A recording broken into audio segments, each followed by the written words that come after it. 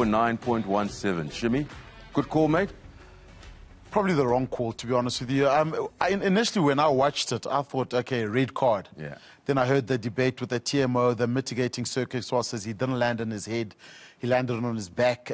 Dangerous play. We've seen from the citing commissioner, I think, saying the right call should have been red.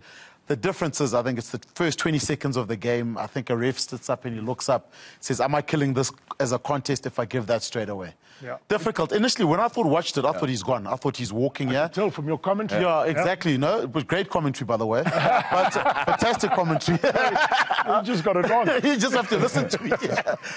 So, Nick, the laws of the game. Yeah. Do they matter what time? No. It shouldn't. No, absolutely not. It shouldn't matter at all, but unfortunately it does. And the debate that has been had at World Rugby at the Laws Committee is, should perhaps a red card be given to the player?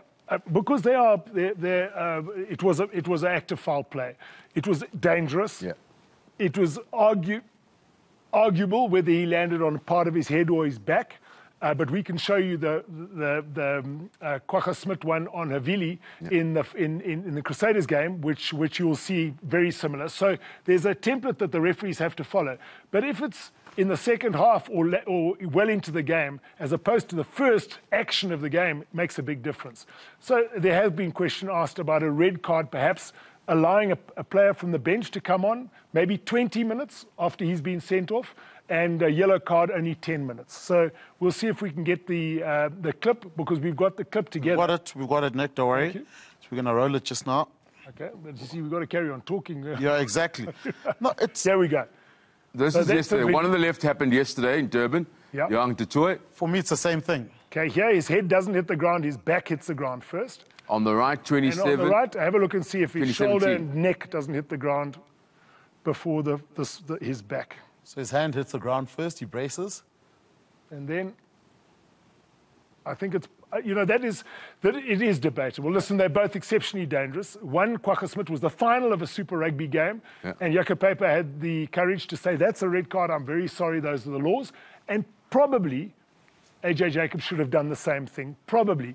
There was concussion, he didn't pass his HI test, so clearly Schreuder was injured, and that shouldn't come into it. It is just a template of whether he landed on his head or not, but he certainly had whiplash that caused the back of his head to hit the ground. Yeah, I think time is relevant. Nick, for me, you look at that, for a ref, you watch it, and we never used to see a lot of red cards. Now the cases of red cards have gone up, which means it's more pressure, which means you can get a ref in the beginning, a red card in the beginning of every game. I agree with changing that law. It's red for the player. You can replace him maybe after 20 minutes.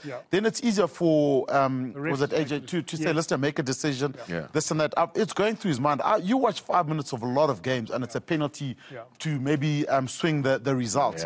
Some refs say, I'm staying out of this. I don't want to make a decision. And that's because of the pressure that's put on. So you have to look at it. I sometimes like the way rugby league's doing, where they might say, you've had 3 yellow cards, you on watch or whatever. One more, you get an automatic 2-game suspension. Then it's clear as daylight. So you say, listen, at TJ Prenor, you got a yellow card. You got cited a week ago. There's 3 offences. One more. Behave, whether we like it or not, whether you're part of citing or not, it's an automatic 3-game suspension. It's done and dusted. So at least pre-game, you know which player's on hold. Just 2 seconds. I just want to let's confirm what the law says. I mean, at the moment, we're giving an opinion, and it's got the law gentleman here in studio. Nick, there it is, 9.7. A player must not tackle, charge, pull, push, or grasp an opponent whose feet are off the ground. Clearly, that's exactly what Johan du Toit did. Under review of the match footage, the citing commissioner, this is what happened, deemed that, in his opinion, the incident had met the red card threshold of foul play. So it is going to go to a citing commissioner, and I wouldn't be surprised if there is a red card now, post-game, given to Johan du Toit. Just on this one point of my view of a game, to take the pressure away from the referee to say, I don't want to spoil this game by giving a red card. If he knew that a player could come on 20 minutes afterwards, not 10, yellow card 10, so it's an appreciable period that the team struggles without having to play 14 men. But what it does is it stops the game being spoilt as a spectacle for the spectators and the viewers, because you knew when Kwagga was sent off in the game against the Lions, 15 against 14, the Crusaders were going to win the game. where you knew when Bismarck du Plessis was sent off for his tackle against Dan Carter, where he was sent off for another yellow card, it wasn't high and it wasn't, and he did use his arm, and it spoiled the contest. So we don't want to spoil the contest, but we want to punish the individual, and we don't want to punish the team too badly.